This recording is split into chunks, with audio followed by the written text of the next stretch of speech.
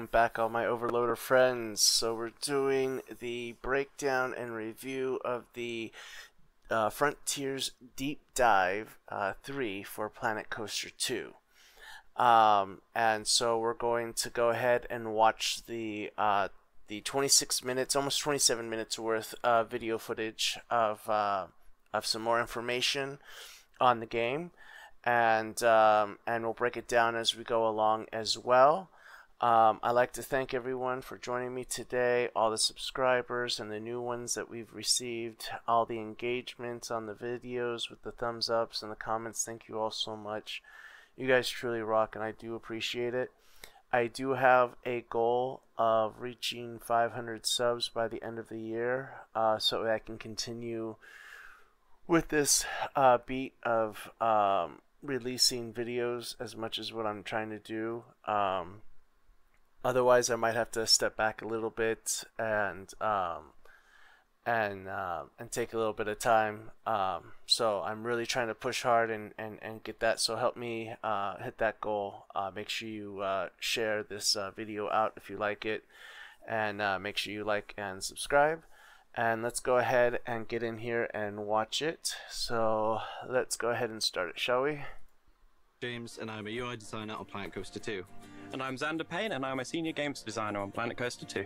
We're really excited to be talking about Planet Coaster 2 today. In this deep dive, we're going to talk about all the management features that we have to offer. So, let's get straight into our Swimpressive update.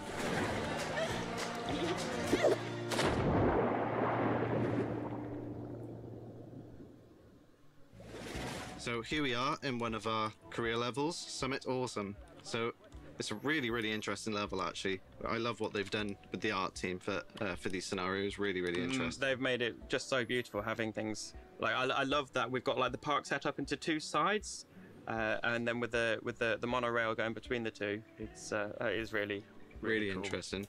I do like this, actually. This does look really nice. We are going to skip through this because this is a long video, but yeah, I am liking this though on the new scenery aspects that we got here. But it's worth noting that we are on a development build, so not everything you see here is final. So to dive straight into... Oh yeah, so this here, if you look right down here, it's work in progress, and it's from August 2024 development build. So just the other month. So all right. All these management features. So first we're going to take a look at the HUD. So in the previous deep dives we've shown off things about the browser, but it's good to kind of have a look and see what things maybe didn't exactly get explained or touched on. So first off, all the blueprints are here by default, and then you can also look at the tools on the right. These tools are present in each one of the tabs inside of the browser, and it allows you basically to switch between building new or building from these blueprints, and that's the same across these. Inside of the career levels as well, you will have some research. So not all these blueprints will be available to you straight off the bat, but as you progress through the career, you're going to be able to unlock more of these blueprints, but you can always build new, so there's always an option for you. And then in the scenery as well, lots of blueprints in the scenery. The art team have outdone themselves, bringing so many items to our blueprints to the game. As well, one of the things that you'll be happy to know about is the fact that we can actually increase the browser size. With, as you say, with so many scenery paths, it's good that you're able to see more and more of them. If we look up in this top left-hand side, you've got a few extra tools that'll be really integral to your management. So one is notifications. Obviously we got notifications for all different types, and usually the ones that will appear in here will be... I mean, that's just like pretty much from the original one, as well as Planet Zoo. Kind of the minor ones, but as things start to progress and more important things start to appear, you will see new variations of this notification button appear down here, so that you can always have a straight look at the really important things going on in your park. For example, if a staff were to be fired or something like that, that's something you really need to know right off the bat. Don't need to know that. What are they going to do? One of the other tools we've got is Park Expansion. Oh yes, here we go. A really cool tool. So we haven't really got much additional land to build on in this level, but in some of the other ones, you're able to expand out your level by buying different sections of land. And one really cool thing that we're doing is giving limitations on these bits of land as well. So as you can see here, like this one, for obvious reasons, you can't put passive balls or terrain or scenery. And no scenery. You can't place any scenery. Wow, this okay. This one's gonna be an interesting task to get through on that. So that means then you're not gonna be able to get rid of any of the scenery because you're not gonna be able to replace it. So you'll have to run your tracks through. Interesting. Okay. Okay. There'll be loads of different variation throughout all the different career levels. So it gives players a real challenge on how they design their parks. The next thing, objectives. So obviously with any career campaign, you have your objectives. You've got your bronze, silver, gold, and platinum. So we got a platinum now. So in the first game, we only had 3. We had the bronze, we had the silver, and we had the gold. I can't remember with Planet Zoo. I think it was only 3 there as well, but now we have a 4th, the platinum. Let me know in the comments below if you know about Planet Zoo, if there is a 4th medal. But from what I can remember, I had the game. I've played it quite a bit. I've made a few videos on the channel here, but I think there's only 3. I think it's bronze, silver, and gold there as well. And these will be unlocked as you progress through the story. You can open this on the side, or you can pin it on the top. So Ooh, I like you that. always have that visible as you do other things. And then last but not least is our management screen. Alright, so let's see what we got here for management.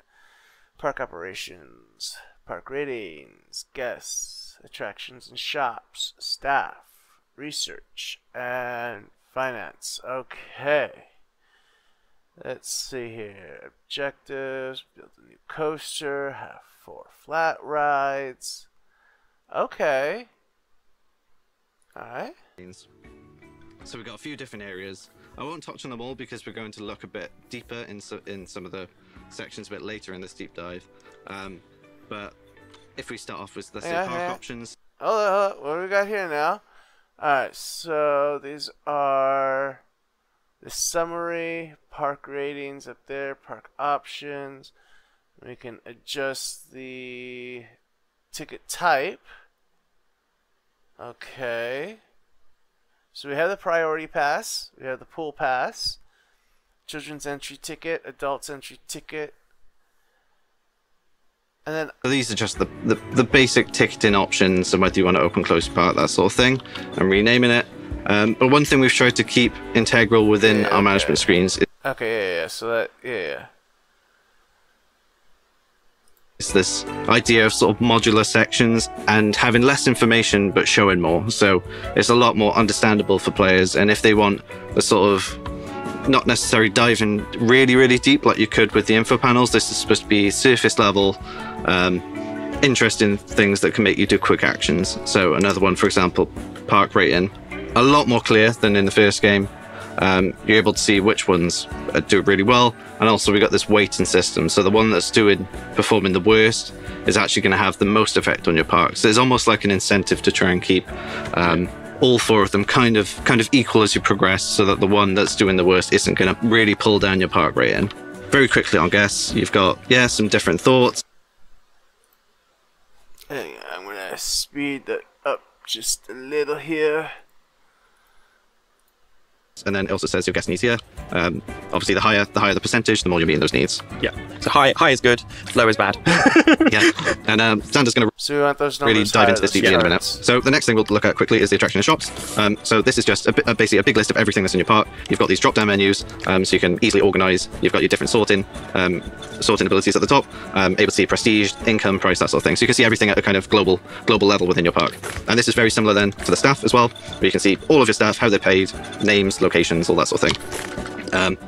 Research is what I briefly mentioned when I was talking about the browser. So obviously you're able to unlock all these different. I'm liking the research too, or the tech tree or research tree, whatever you would like to call it, but because it's like a tree kind of thing here. But I'm liking the look of it so far. blueprints, and this will be done through this research screen, where you gain research points through your career levels, and then you're able to use them here, spend them to unlock different blueprints. Yeah, so something that's worth pointing out here is that over the original Planet Coaster, we are now unlocking research across your whole campaign, so that you gain different nodes throughout the campaign, which you then keep. And I won't dive too much into this one because we're going to talk about this a bit later, but these are your finances. Inside of the settings now, we have added this accessibility tool to be able to increase and decrease your UI scaling. So if I apply it here, notice how everything got larger.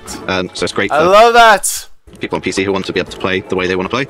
You can see this is increased across everything. So all the browser is bigger, all these buttons, all the info panels, everything. Next, we're going to talk about heat maps, which I know you really are excited to talk about, Xander. Yeah. So the heat maps, they're a great sort of tool we've provided into this game that allows you to see how everything is working in your park. So on this first heat map, we are looking at guest moods, and we can see if guests are happy or less happy based on the colours that the guests show up within the mood. And scrolling through the different ones, you can see that you can see the same things for their needs. So you can see where your guests are thirsty in your park and where they are hungry as well. The next one we can see here. Okay, they only showed 3 out of the 8.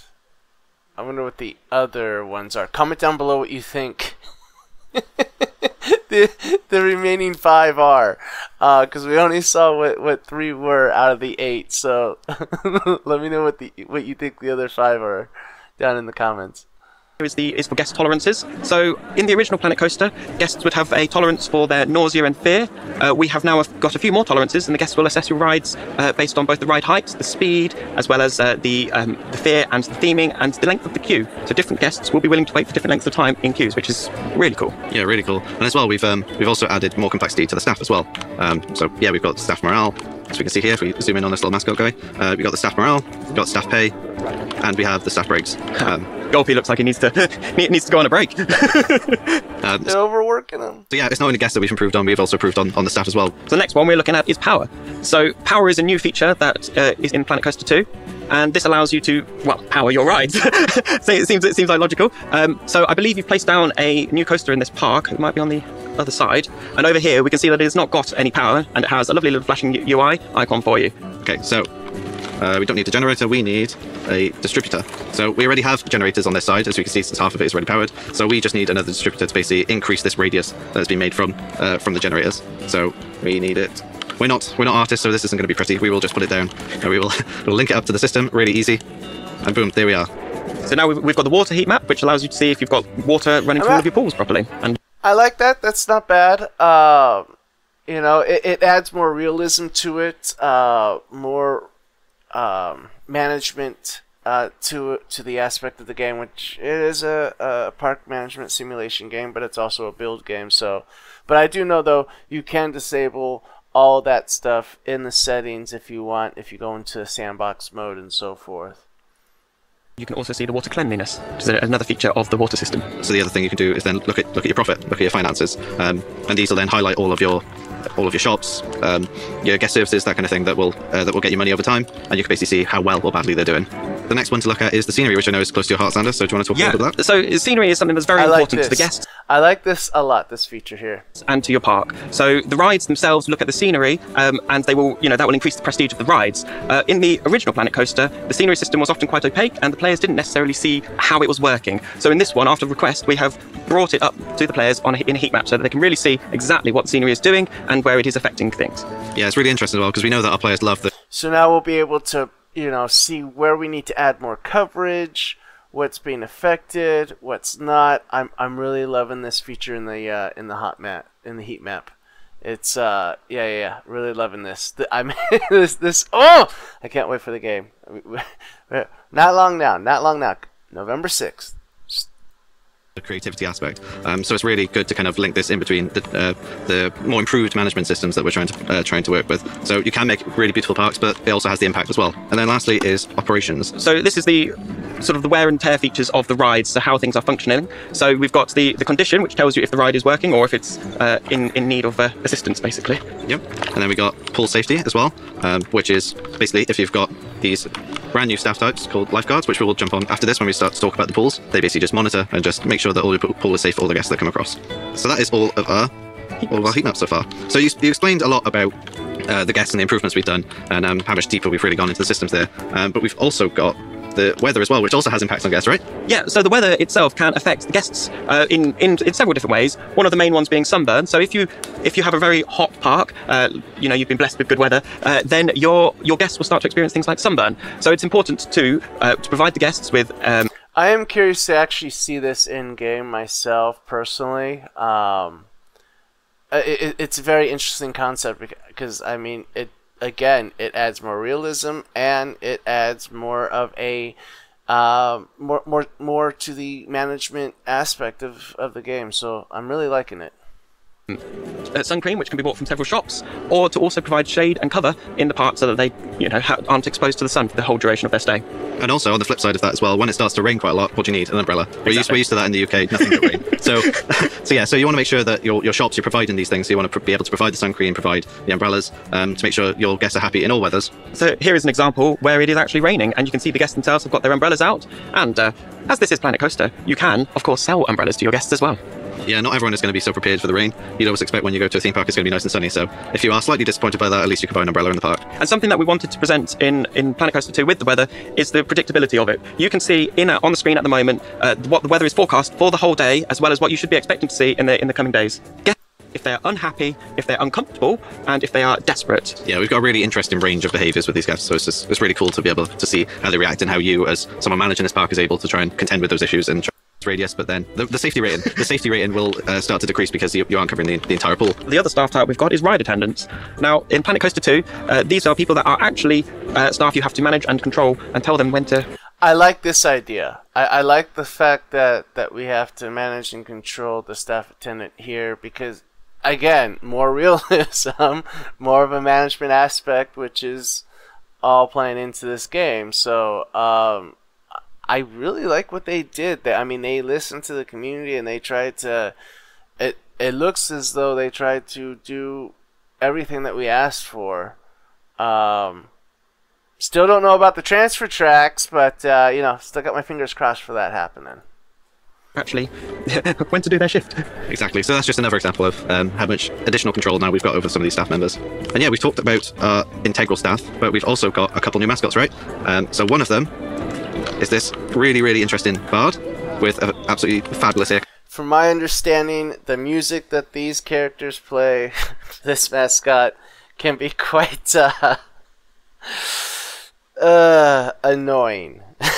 From what I've heard. So, well, no, come November 6th, though, for sure.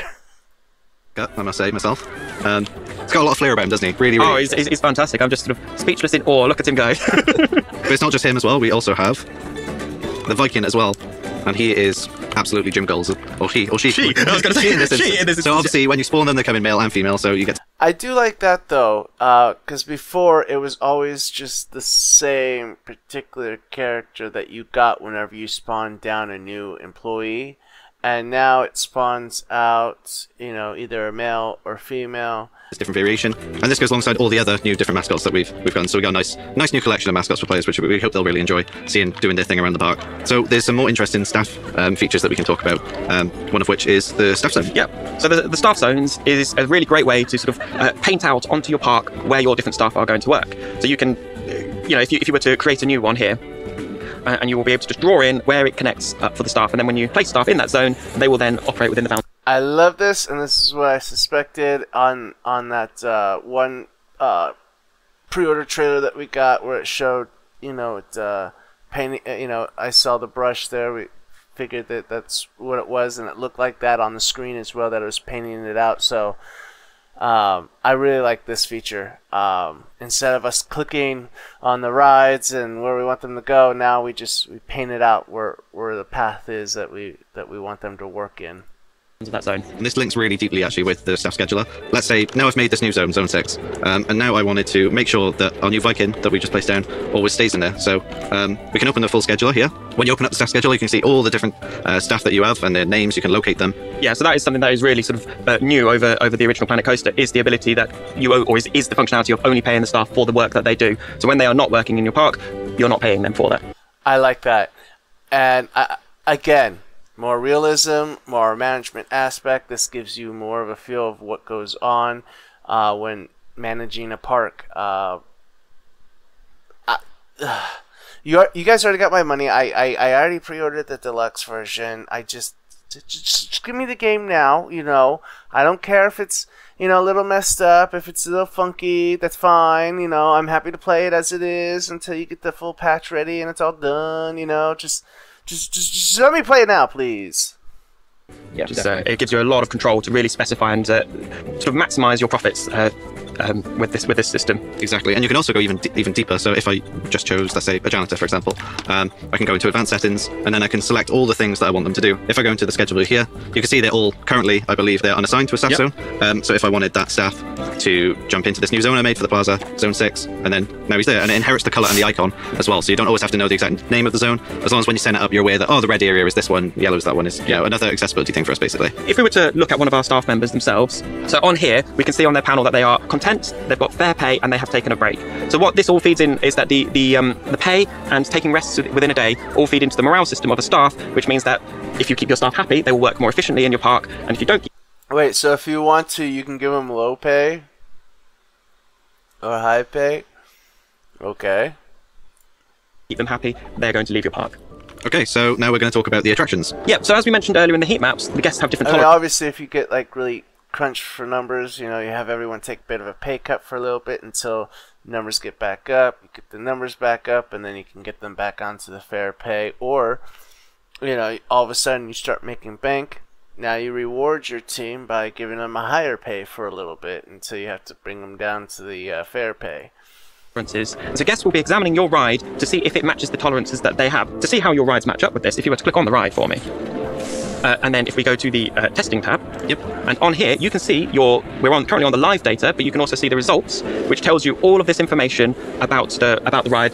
Yeah, so we'll be able to see from our guests in the park, see and actually try and meet their needs, even for the attractions, which is really useful. So hopefully you can't just go in there free roam these incredibly crazy coasters. You have to kind of think about what your guests would actually feel about that, beyond the limitations of actually building the coaster itself.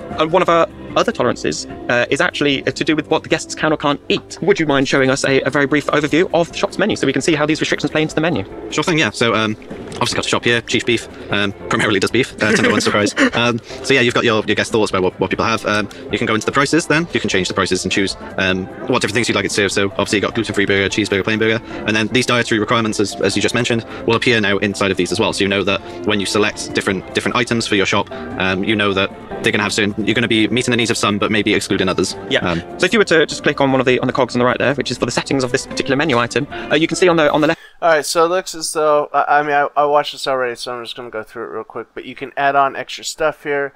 The more extra stuff you got on there, obviously the people will pay more for it, and you make more money. But with this here, it constrains on who can eat it. So 100% of the people in your park can, you know, eat gluten in this particular park that's on there right now, and only 68% of the people will eat meat. So you have to factor that in, and that will then tell you what you're limiting yourself to, etc. So it does add more management to it.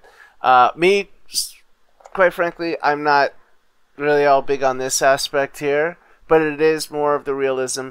It is more of the management. So hey, all for that. But I'm not really looking forward to it personally myself. And panel there, we've got sort of extras can actually eat those up through that distributor. We've also got the solar panels as well. So that gives you a green option. So you've got these, and then you've also got... Yeah, then you can hook that up. And as you can see here, these items are showing up red. What this means in this case is that they are not actually connected up to anything else on the grid. So they're not, you know, you've got a power generator that's not doing anything, you might want to make use of it. Is there anything different between the sort of solar and then the actual power generator? Yeah, so several of the differences you'll experience is that the actual cost to sort of generate electricity will be different across the different generators, and also the costs to place them. So solar panels are significantly more expensive than your generators. So the next thing is the water supply. So very, very similarly to the power systems, we have the same sort of thing of having we have a well, we have distributors, and we got the pump. So the well and the pump are the things that draw the water. Yep. So these are your water generators. Yep. And then you then have a distributor which has a radius of effect, and that needs to hit the water around it. Exactly. So you want these to be near in your pool so that they have effect. We use the same systems that we do for power, so hopefully if you master one, you can master the other pretty quickly. Yeah. Cool. So now we've got our water system set up. You can sort of see that the pools themselves actually have water, that clean water that the guests will be happy to use. Exactly. So if you didn't have this in place, you start to see that the pools themselves will start to turn like a murky green. They really wouldn't be appetizing to the guests, and you find that they won't start coming to the pool because they think it's... Okay, I know this is probably going to sound a little disgusting, but I am going to probably try that out. I'm going to make a little pool, but no filtration system, and just see how eventually it turns out. And how long it takes, too. Because I am curious how long that will take for it to change. Because are we going to need to place these down first before we get the pools down? Or like how much time in between from putting down the pools to putting up the pump system and everything do we need to get it working? Before we have to have it working before it gets too dirty. Got really dirty and muggy. So having this in place will keep all those pools clean, and also for your flumes as well, because the flumes do require you to have the clean water as well. Yeah, and the more guests that you have going through into your pools, the more sort of filtration that you will need to have set up. So this is based on the throughput of guests. Exactly, and very similar to the power systems. Again, you have the things like being able to quickly use the panels to go between objects and seeing what's inside them. So hopefully, yeah, as we said, master one, master the other. The next thing we wanted to move on to was maintenance, right? Yeah, so maintenance. This is the mechanics and the wear and tear. So looking at the maintenance tab of the water pump, we have multiple areas, including the condition and the servicing. The condition is a familiar part from the original Planet Coaster, where it will start to degrade after a certain period of time, and then your device will break down. So the servicing is the ability for the players to control if this condition is going to go down or not. So you have the service badge, and this badge will sort of last for a certain amount of time, and if you don't keep on top of your servicing, you will lose the service badge, and the condition will start to degrade. Exactly, and so you basically want your mechanics to be in the vicinity doing the exact thing you want them to do. You could do this through the scheduler, but equally, as I said, you could do emergency call if you want, and emergency refurbish as well. So you do still have this option in case of an emergency. You can press these buttons, but it's much more advisable that you go through the sort of scheduler and just ensure that a service is due. Like we can see, it's due in 108 minutes. So you want to keep on top of it to make sure that your conditions never drop too low. All right, so the final thing we want to talk to you today about is the finances. So these can be found inside of Park Management. You'll see little spatterings of this information all around all the info panels and everything, but a really good way to see the global view of how your financials are doing in the park is through the management screen. So if I go into the financial sections here, we did briefly touch on this earlier, but I'm going to show you a bit more about it this time. So you've got your park value, park cash, profit breakdown. As you can see, you've got this huge graph on the right. This is again something I mentioned before about trying to make everything really accessible to the players. So players understand everything when it's a lot more visually attractive. So we wanted to include these graphs. And when you first start off the park, you may not see it being this useful, but the longer your park draws out, the more you start to see these trends, and you get to see how it becomes actual useful information. If you really aren't doing too well, you can actually take out a loan. So the loan system here, so pretty simple. You take out a certain amount of money, and then, so let's say I wanted to take out. Now this I really like. I like the fact that we can adjust this, because remember in the first Planet Coaster, you had certain contracts, loan contracts that you could accept, but it was fixed there. You couldn't play about how much you needed, and if you needed more than the one contract, then sometimes you had to take out like 2 or 3 of them. You could only have 3 out at a time. So I like this, that you can choose how much of a loan you need, so that way you have what you need to get your park done. This is definitely a big improvement. I really do like this a lot. Very large loan. A very large loan. And pay it off for the rest of my life. So you take out this loan, and then you get the debt acquired. I'm curious if this here, it's not even at the halfway point yet, it looks like, and that's at 88,000. I wonder what the max is. Alright everyone, comment down below right now what you think the max is, and then come November 6th, we'll go ahead and check out what the max is when we get our hands on the game. But comment down below and let me know what you think your guess is, and we'll see who's right come November 6th.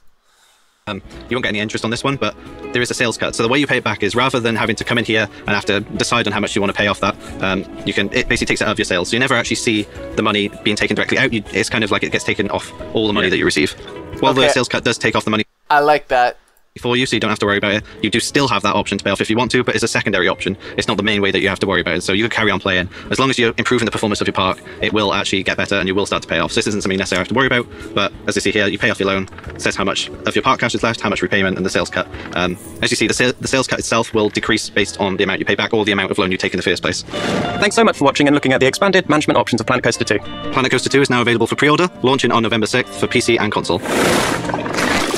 Well, that was amazing. Frontier, you guys have done an amazing job from what I've seen so far. Like I said, I already got it pre-ordered. I can't wait. Just give me the game now. But yeah, no, it's looking good. I'm loving this here. Like I said, November 6th, we will be doing a live stream of it when it's released. And we'll go through in sandbox mode first just to see what we have. Figure a few things out, test a few things, and then we'll probably go right into the career mode or what looks to be also a franchise mode. So, we'll probably go ahead and do one of those. How about you comment down below which one you would like me to see, which one you would like to see me do, career or franchise. And then I'll probably have a poll as we get closer to November 6th on which one we should do, career or franchise mode. But thank you all again for joining me. Thank you all again for your support and the subscriptions that you guys have been doing, the subbing to my channel, and all the comments and the likes. Thank you all so much. Like I said, my goal is 500 subs by the end of the year. So let's go ahead and help me get this to 500 by sharing out this video, liking, and subbing. And thank you all again. Have a wonderful, wonderful day. And I'll see you all next time in reality.